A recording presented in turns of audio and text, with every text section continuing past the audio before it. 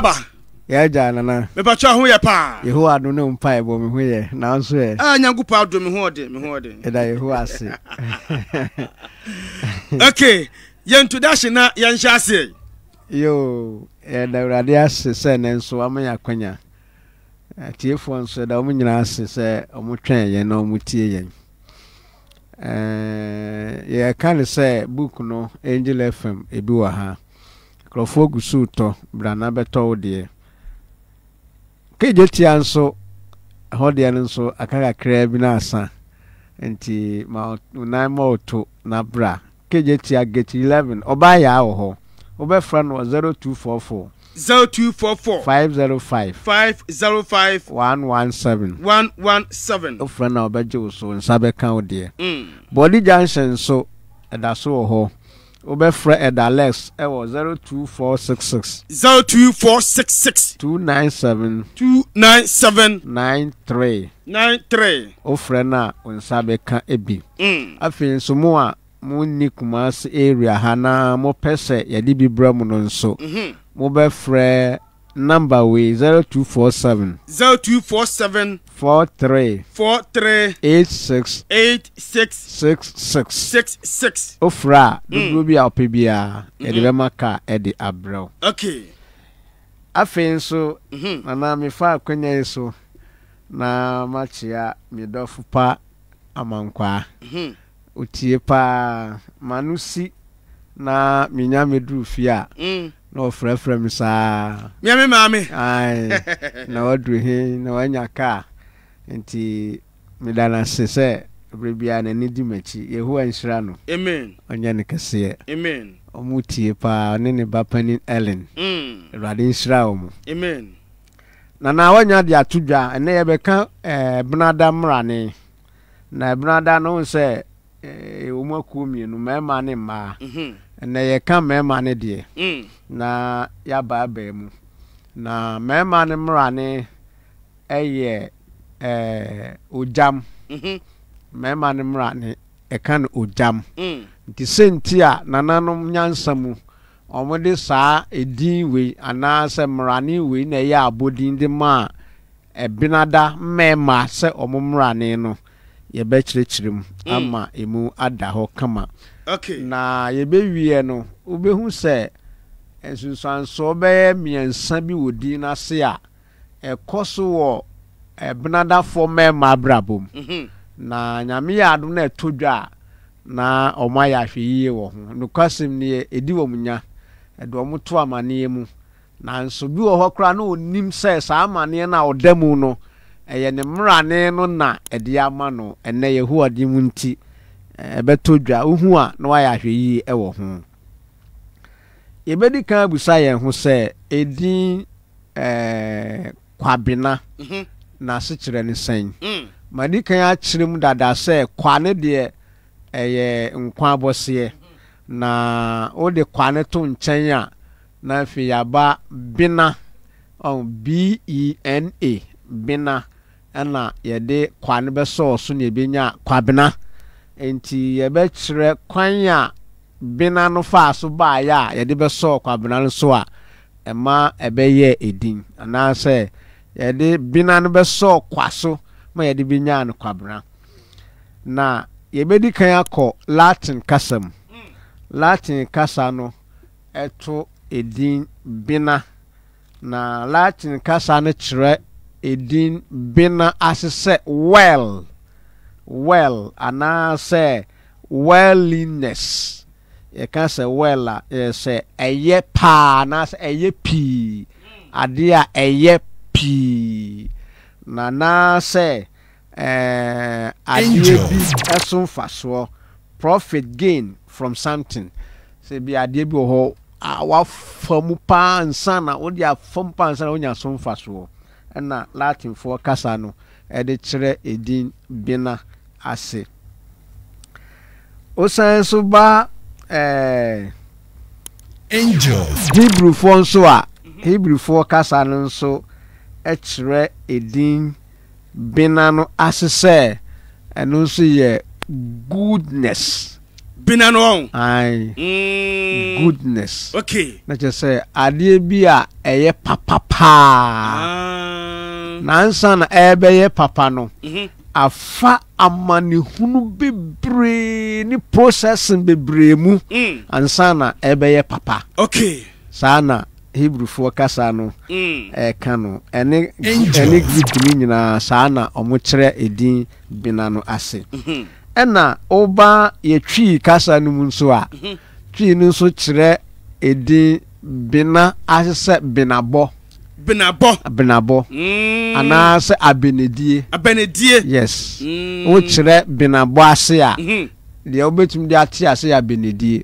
obi a obo bena sana na oti ase mate ase pa ha na se wato amane bi mu na ohia boafo sa na wo tiem so bi nso ne mu na sem bi ato no sa binabo we e wo bena da mu okay nti wo mo ya wo bena da mu no o mu hia sa binabo nsam yi na ye koye nim no ye be kire ekwan ye nam so a ema no eba na sa binabo no se obeti asese da me chire mu no a e kan se obi di abina na je se wafa amanehunu bebre mu na mfanto ho amede mama ye de ate ase pa ye sika kokko okay sika kokko on se ye wo sika kokko ye wo na boba ho nti sika kokko no uyi ne kane no a na efi wom na efi wom stones ne so stones na me ka ho stones no da so enti wa wo hwe Angela fam no ana wuti Angela fam no stones no e da to so enti se okọ elder antubedu e wo YouTube ana se akwasi minka TV o YouTube a obenya video ni nyina ahwe kama aja yanko yanim enti sa sika kokko we eye sika boba efi wom na ansa na be ye sika pa no ye de koto ade bi ye fra no crucible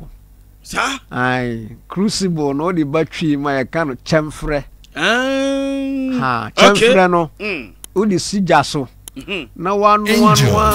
mana ye ko na di gold na tum okay na chemfre no kokko no so anu gold ni sa ma gold no so anane na ehuru sa for some time obesue besi obehwie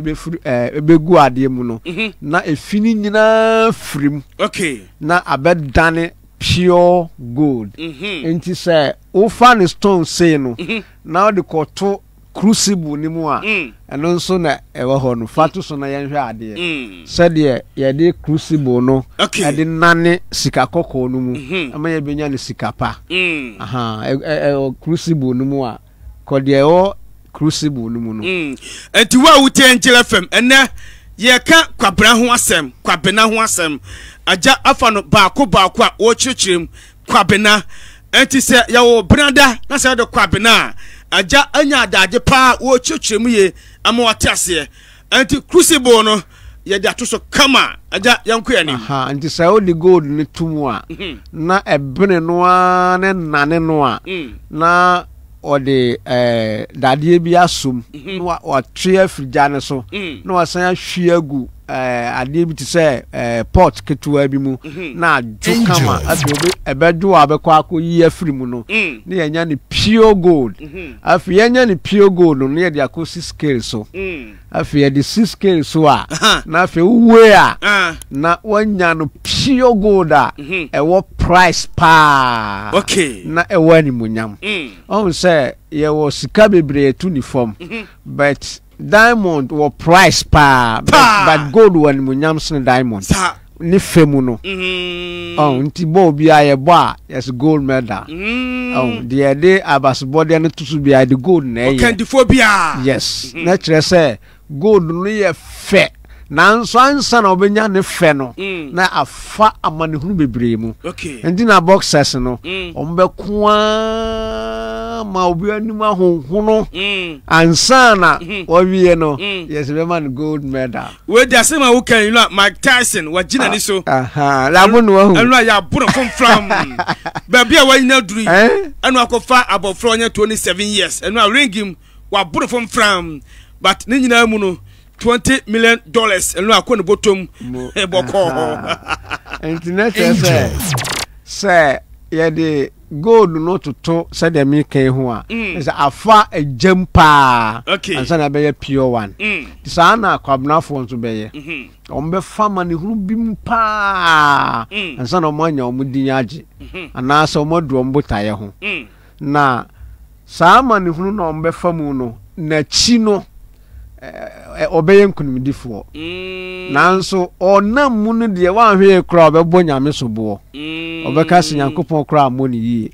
nanso na nya se nyame amoni yi na emum gise ofa saati bia no mu ansa na obeji ne din anaso obenya na nimonyam saa na etie enti obi ode kwabena no usuba ti se gold gise ofa amani hunu mu ansa na kire wabenya nimonyam okay kwabnafo yes ena yewo kasa bi so e fra bentu omo so frɛ binada se wisdom okay na jenti omo frɛ no wisdom saa ne se on se gold no free gya mu pia abeya adepa ndi kwabna nso free saa ma ne hunu no mu pia obenya nyansasua kase ebema ogina so de abobra ebema de wafomwa de nya saa de na bedi ni nsa odi nyansa kese behwe so yie na je se enu achi no ebema ne nyansa kese enu achi nso no Hebrew kasa no so san maye mfanto hu bi a enu nso ye de gina ho ma kwabnafo na Hebrew kasa no kase edin bina no ne symbol baako eye anoma bi ye frɛ no peasant bird. Hebrew for say is a symbol for the name bina. Okay. Na saa anoma no de ba ye twi kasa mu a ye frɛ no krokrokoko. Okay. Ono so na ho no. Wane to so na do for den kakra on say krokrokoko. Ni su a wone ho ne say se otiem no agiso krokrokokoko ndi se onam ho no wantiem a onyiso na mo otiem a no agiso no ahanta ni dua no mu no aye ne ho kuntan no agise o move akọ nanim no krokrokokoko ntrane nko a asitira ne se oye kokrokokrope ni din ne menemu na o puru no krokrokoko no o say oye kokroko kro pe a obi ni nachi sa ai na say ahantan mu obi anto no akokroko nsam mu obi anto no na emom gisa wotiam ansa na wa de ne na agiso eno nso ye symbol a kire say kwabena batiam ansa na wa ye kokro e wa brabo kwabenafo yes okay saa na nyame aye wo mu nti ma kwabena yire ho ma kwabena yire ho nyame adom nye pawo nanim okay obenya baabi agina wo na brabo afen nso yensan hwe se ye ba saa binada ya me kirekire mu ya me ka se eyesu a e wo binada mu no a se ye de toto kwabenafo ho a omusu baako a mfa se ye ti se de krokro na watiem na ogiso no eye ahunohunu akasa kwabenafo omu ahunohunu akasa na oni kwabena hia na o so bebo ntrene a ubedwane sese ya na mya chomo ahunohunu okay kasa ana se akakabinsam kasa ene akokrokodie ewo mumu nti sa esu no ebedadi wonimu nti on se mre na na me kire omo element nimu no meka se agrada anso wo musumu tender the tender so on se ebomu a na obi aye mo ahye pepe bia kwhye eno nso ejina ho ma hoden kase kwabenafo nso wo saa hoden ni bi na o de nti a me kire we mu no omu ha no ha na ebe fa ba okay wo de kwabena tie ha mo ha wo no na hoden na me kire mu na ho na ebe fa ba je tosu mi ensan nso on se mi kan se omu san so ayeremu e wo musum ayeremu nso on se etija prako pa yo na ejate okay ejasu ewo kwabenafo mu ye koye num no obeti ase okay ha nti na je say saa su we ena nananom nyansamu no omuhu se ewo idin binamu na ma ya de to ebina da so na me benya kwabena yes na je say onwo amanehunu bi da omo animu a ebe ya benedie di ama omo kwabenafo no won saa nete afi mi ba omo mrane no so okay omo mrane no so ye Ogyam so what in da kwabena ye tate pa mrane ni Ogyam as kire ni sen twi ni kan se ogya mu ade a ye de ato ejamu sa ai ti said ye de gold no atu crucible no mu na ye de asigya so no eno na nananom hwe ya omo ne bo kwabena mrane Ogyam na je say oda ogya emu kwabenafo yes oda Ogyamu ena ye san so hwe asemfua Ogyam no so no Hebrew kasa no so esan so kire ase se friendliness damfuo su ye omo wo su bi wo mu a eno so kire omo se omo ya adamfo papa pa omo fa namfo bebre kwabenafo omo fa namfo ntentem okay omo wo namfo super wo mu nti se ye ka se friendliness a na je say eye damfo su eye omo wo damfo su ye wo mu pa ena ye bebusa ye ho se ye ka se friendliness a ebe de na yatumi de atoto Ogyam ho amemu ada ho na yatumi ate ase eno nso mfanto no be ma ye abebu obi se da bi asemti na edukwadu ho a Ogyam ho onse sa ni kro no a kwadu yemfa anya hwe yenni yemfa no aduane de nananom dua omudo afu omunua omugyan ho saa na wura na fu ho a na enwe komba tete na akomu na omudi kwadu je kon na ba na omakọ kunu mu a omunya aduane ni na ombekọ na kwadu na bre na si ho na omatete na omadi ti saa nyansa ni nti na om se sa o do mfufu bi ana o do wafum na kodu ho ade jam ho kakra na mframa kakra mfa ne ho na daachi bi asembesi a o ba be fa ne so pa so o nhyera nya se o do ho yes ba de fasika no fa ho keke na mframa mfa ho yes daachi asemti mo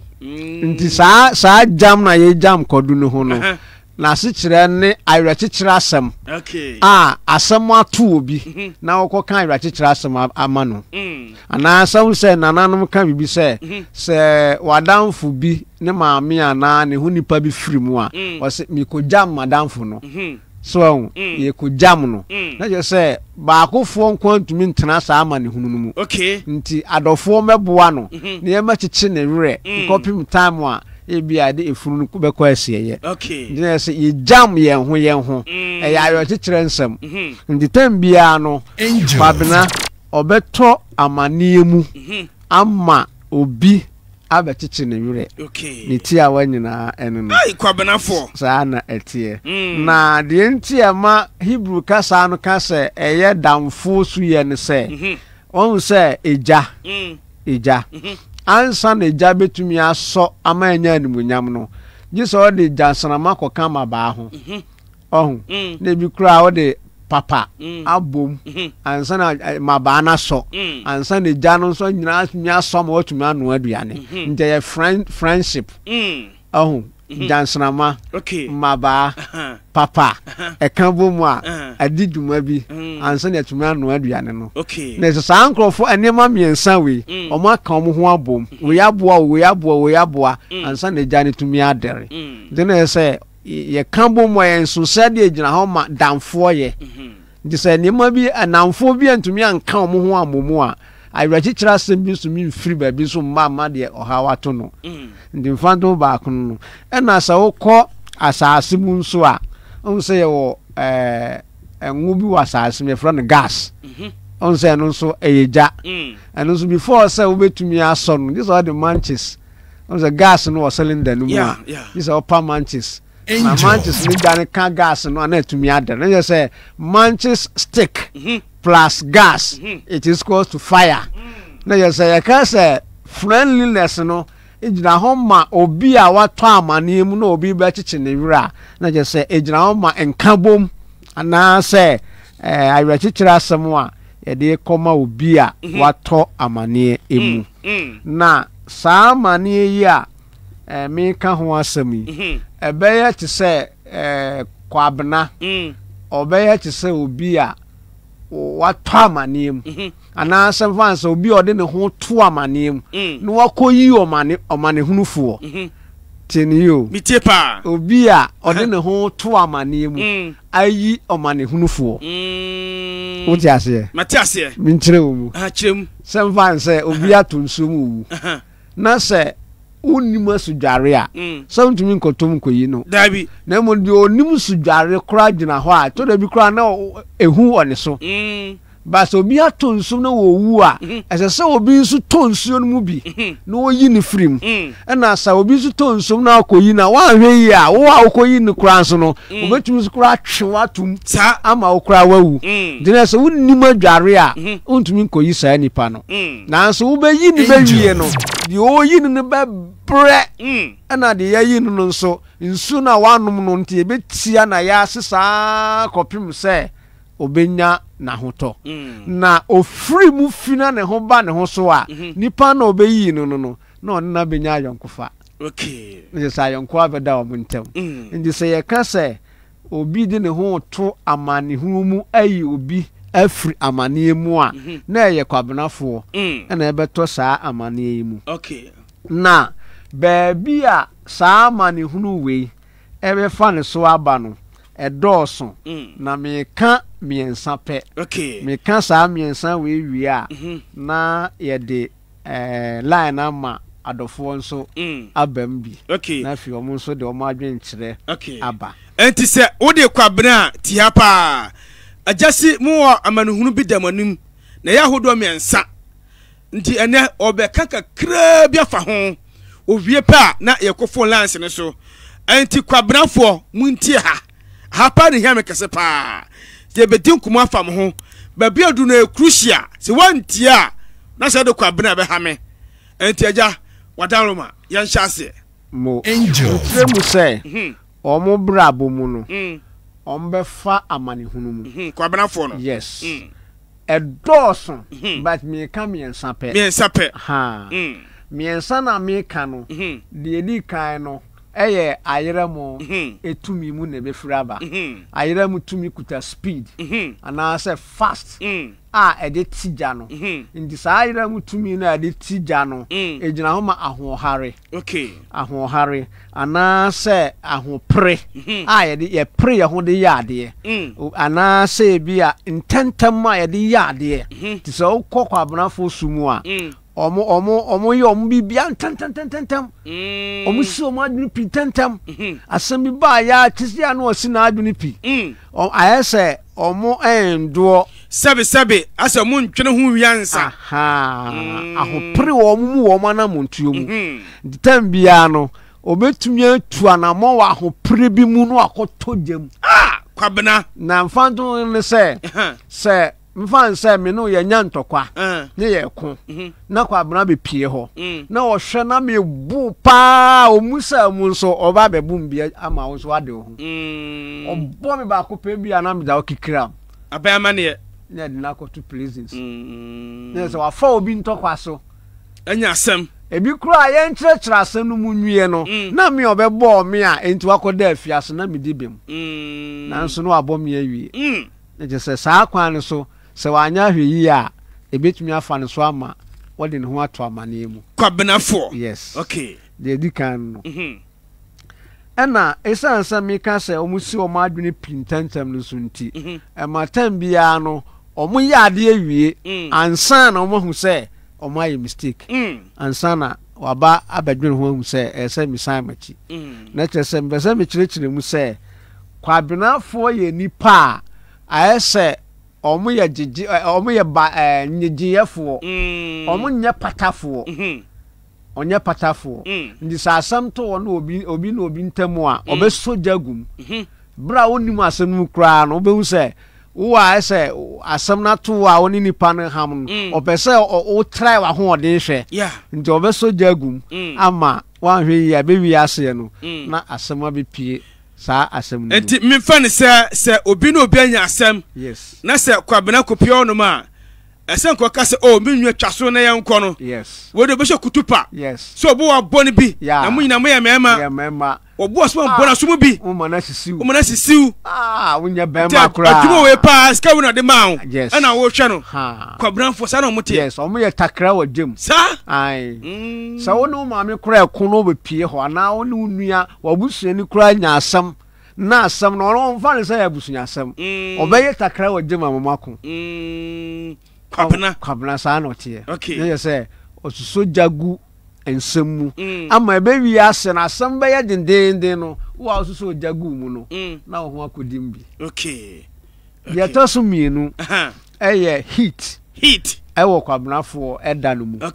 ana say hot na sa heat na me kan so no on say tender etia etija sa ja na etiba no ni su ewo kwabenafo mu na su ewo mu no kire mu say tender ejina ho ma abufu hyew abufu anu odin abufu a eya de awie ansa na nu ne ho sa yes abufu a etwia bone so ka onfa bone nche kwabenafo sa su nu beba o na sa ne ye we nso amikan sabre bia no esi na wanya abotra ebetumi de wakoto wo ha mu ebetumi de wato amane because nyensem nyina na esese ye de abufu hyew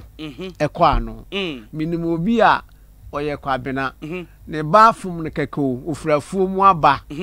na ne bafum no na okura sekan ne yure firi ne ho so okura sekan ma sekan so pew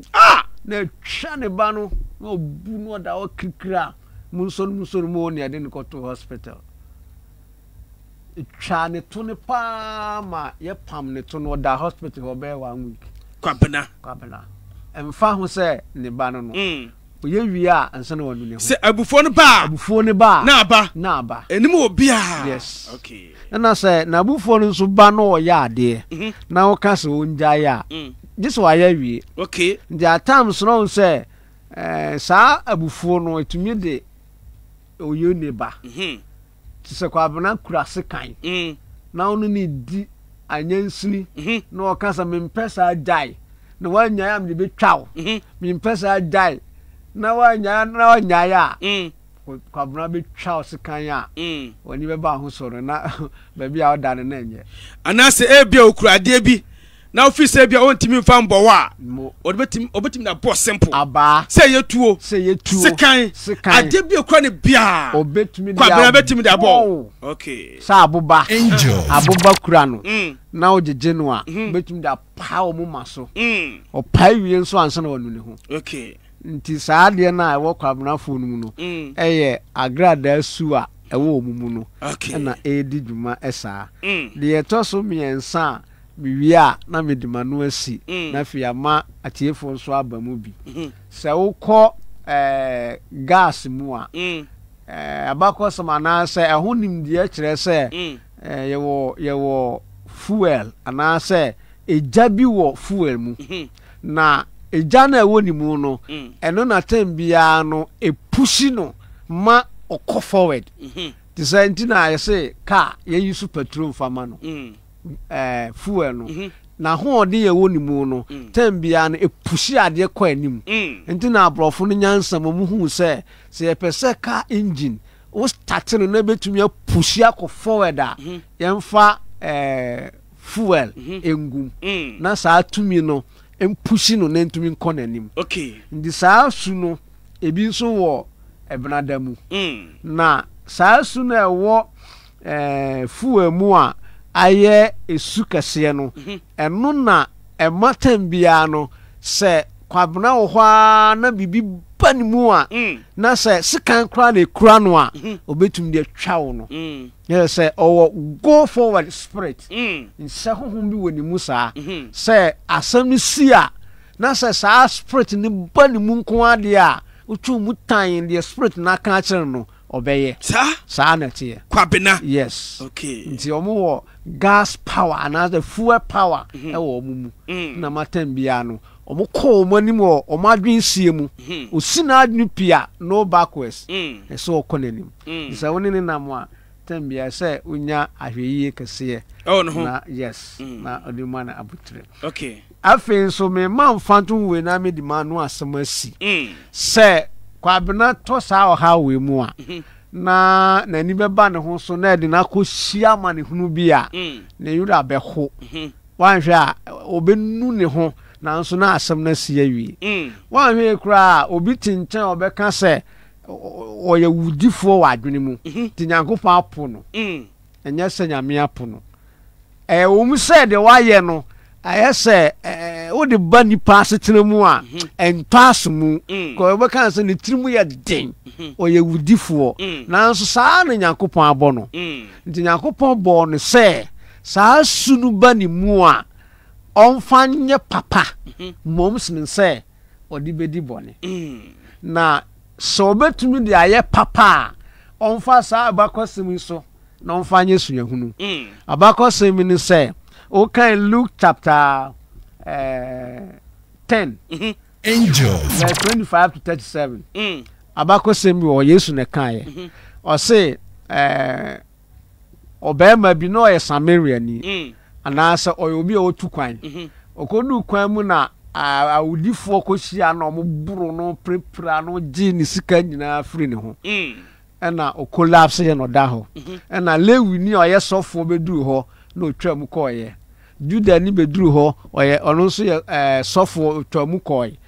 na Samaria ni ono de obia nim se Samaria fo de omunim Nyankopon na otwam no duru ho no pepepe na ohu se kwamukafo no da ho eno nso nimfoni no na ewo so no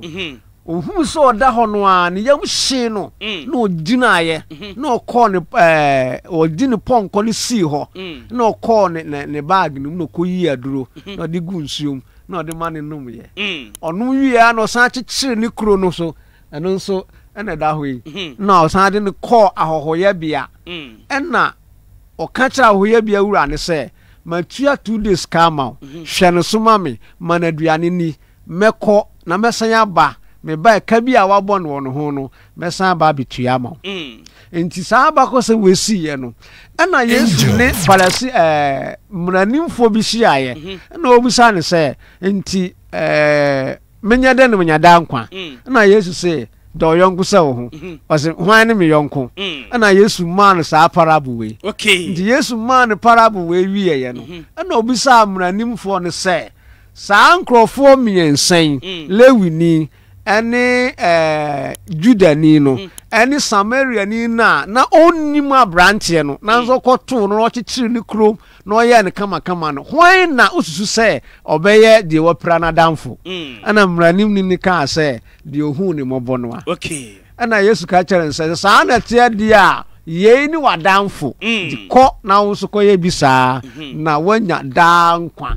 ntimi de we ma kwabena se so de ne ho to amane mu eyi obi a Nyankopon se amane na wato mu ninti obema ne dankwa achede nti so no so to amane mu a obema obi abeyi no aja kanibiem mitire mu se abasam na Yesu kan ye no kire se kwabena ode ne ho beto amane mu ayi obi ono so da amane mu na se oye ne saa wie a eka wa boni se de wa hwe na ho odin ni bibia no Nyankopon se de Yesu ka kire Samaria ni se kona koyo ne sei na wanya da nkwa no se kwabena so to amane ka sie mu a Nyankopon be ma obi abeyi na frim okay na se ojai we yode a oto amane mu a ono so bekam obi amfie no kwabena okay sana Nyankopon de ache wo mate well uguso wote angel 96.1 ye feno elder antwi bedu ane ye swami bi kwabenafo nyame atuma next week eye abenafo nti wodi abena tiemia pa da se ne e beka mo ho asem enti na se wo de kwabena na asem aka nyina se wo ntiase a me biefo lance na tum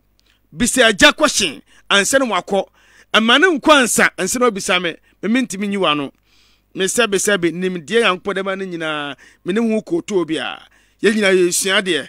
enti me kwa ma no so 0246 677566 0246 677566 ubawura ma mafa wona so bisa agya question if na won tiase se wo de kwa bena bisa se sie na wonyi wa no ansa na wakọ wa mame kwa case men travel consult angel ye betu kwan case men travel consult se me kan kire wo se upese kwa boche ko sua de ana se upese kwa boche ko ye adwuma upese visa ne nyina case men travel consult case men travel consult me pacho yo kumase ahenema kokwaben ye ben Pentecost for aswanda no hodma na ye ben se wonti be biase a obotimi afre 0256 623 591 0538 025 880 ani akumase for molines eno no 0256 623 591 0538 025 880 kumase yewo ahenema kwakwaben mamenkwa akra yewo asharibotwe ewa akra ene so botimi afre 0554 347 474 0554 347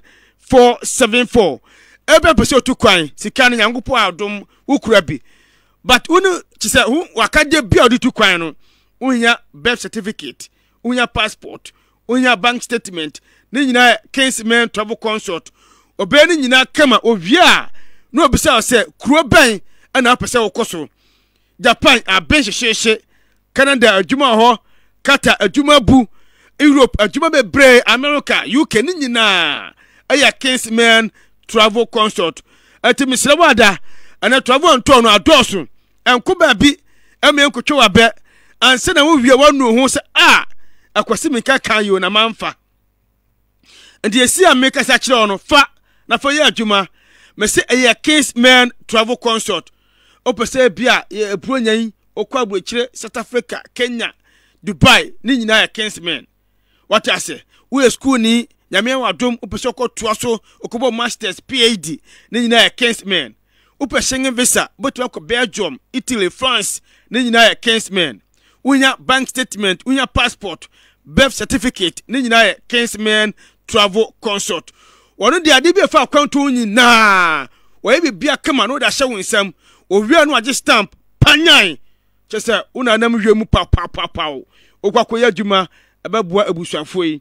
anti eye 0256 623 591 0538 025 880 Sasuna Accra branch Ashalbotwe 0554 347 474 Mesi Japan ya pa adwuma fu awo Japan antenase ama Ghana se komunku o Japan adwuma bu yenyo bi kompa mane nya adwuma ni bi akwasi minka one day Japan meba mo hwemanim nti a kinsman ana so yasen Samson Frank Naro awo USA Frank osiangupo nshira pa na wonka ho Mr Frank Naro wonu adwuma de nyina afa ho ka se yemra anje kasa fidie so ne yenkyekere na wi asafa na nyina enhu se destiny shebre enkrabia ahintasem wom se wanhu a ababo no obabre pa okay afa me kwa ama no so na mafa afrefo nipa be mensa anase nan bi 0246 67566 osubotimi abawuram 0246 6775566 fesesiai na memfawo bisa ja question then na wo wonte ase angel bisa ni sesiai na onchechuru mu ansa na wapon akọ uma no kọ na wo frɛ me se akwasi minka se ni se amemfi okura meminim wo hwe aha hello good evening meet you ana kata Sofia aha ma meet you we menua bisa ba se abla po fi be kala ede Oyan duru ho oduo no be chechirem kama why ati na aha nyame shura pa na onka ho okay yeah all right 0246677566 nyame ya aduma ne nyina be chechiremu every January ebesi December bosum bia ede ne wom January krampo echesen February March April May June July August September October November ne nyina obechechiremu se ya wo kwasi a anase odi akosu a wo kala krampo ye den ne nyina aja bechirem kama ama watase hello good evening sir even though kada fa Joseph Michael na mbasa musa jasa banana for me ntu war mani ya na fa ni de odi kaka nwasem eda YouTube krampo odi kaka nwasem why achechirem kama wonu ontimi nkan pi se ebia abena ene kwabena ware a ebia enyeje ne wakotie video na nkasa be kasa akyerɛw ama ohu de yese wo ye ho okay ebia me kasa wo yire de abena ana o girlfriend de abena so kasa ko jani se ya obekasa oh ajagu awade enti se wan kasa kotie video na wan kasa wi na afa ho adwen ho de ye ni obi okay okay merci me danse pa okay 0246677566 enti ma mutie no kwa YouTube na boshem Elder Antwi Bedu TV our YouTube Elder Antwi Bedu TV our YouTube videos ni nyina da honomo wokwa obenya bi ahwe akwasi menka me the same thing ajade to no ma makotwe kakra akoto akwasi menka TV enti wokwa ni nyina obenya bi ahwe kama ajawo no se obi TV say me say de obi akanya na weni we ware am say krache mintim gu awade o ukote video na who we are take your decision wait hello akwasi menka asemo asempa o afoi me say wo bi wo me fie na we kura de o so be 11 years na me fie sumi de pepepepepep sa esu na ya bobo sumi nyina bi woni mu asemo ndu ba de filo me frefin kawe filo se de aje papa filo ni nyina mu no se aja akire mu se we obi an kokko hye enti dachi bia no se be obi ntimi mfa kwa asem emfa wo fie ho no mo no okay filo yangupon ka all right okay 0246677566 juma de no pese sponsor obetimi afa me akwese minka me telephone number me de ma tiefo me se me de ma ono emfame nka nche me se me send video no me ntimi fan send o nyema juma no me pressure wo me so pa won se me shasa 7 e se e boten a 9 am san to so na boten enti me ni se time no ba wo pese sponsor dia afame de na woton fam na kwese minka me mbo hu da wuru mfama wo watase enti 0549434403 0549434403 obetimi afre obetimi wosapo ba bia adwuma no obi a me akase meba na ba hwa ka ho asem bia me da bia metena se dwuma de ya so mabo hu da wuru ama wesa fa na nyina obi ato nka enti me number no 0549434403 tamu bia fam ya benyame o fam na se manfa wosapo me anase SMS ende na krede baako ebia na mti radio so mintimi no wonkasa but o test me a metima ma reply hello yes sir even though angel I'll be watching I just want you and now the work on the paper say you to me I could do so we are doing something oh we are to keep this body the mama that for something cry wiki because you very like okay so the bigger imagine ya and then to know which was why nothing safe from and then I'm moving into nyamishira pa na onka ho okay enti memenda bia aya no wotwe kan na ye fra se wo Angel 96.1 tuutia na wa hye no so me say man pese mo sponsor no me number na 0549434403 me number kura mpo de da bonti obi anim me fancy metim se fita ntiasem bia no okay enti me fa afefo nipa ba akopɛ e de dwumadie nyina abawie ya ne sa 0246677566 se ode kwabena na se dwumadie no e bia wantie ne ntem afena wo ba yapon but emom ko YouTube ada Antubedu TV e wo YouTube bo shem na ko tie video ni nyina wo wi afoto hofo na wanka se bo nsa ampa aja aka hintasem achiropa wa aja nana yapon sanete nyame atuma next week ya eya abena sanete obetima pon ho kakra bi se bia obeje wa bonti ho no mo pon ho do ho ketua bi amrane no aha ye kan chewa Listen, some pa. Antoasu biem. Ati. Antoasu biem. Osi abra na mla ne de say. Chewa. Ai. Enti nyangupo ya atuma next week. Yes. 8 p.m. Yeah. Ye beka ho asem. Ai. 8 p.m. Yes. Abna o mla ne edi chewa. Sanity. Yapon aja mami tie o telephone number ana afi book no asem na emphasize me number ne de 0247 43 86 o frown sabe coming na book no nso e wo Body Johnson no over Fred Alex it was 024 66 297 93 and KJT anso over Fred Obaya it was 0244 505 117 na Angel FM had him say enya yira kwan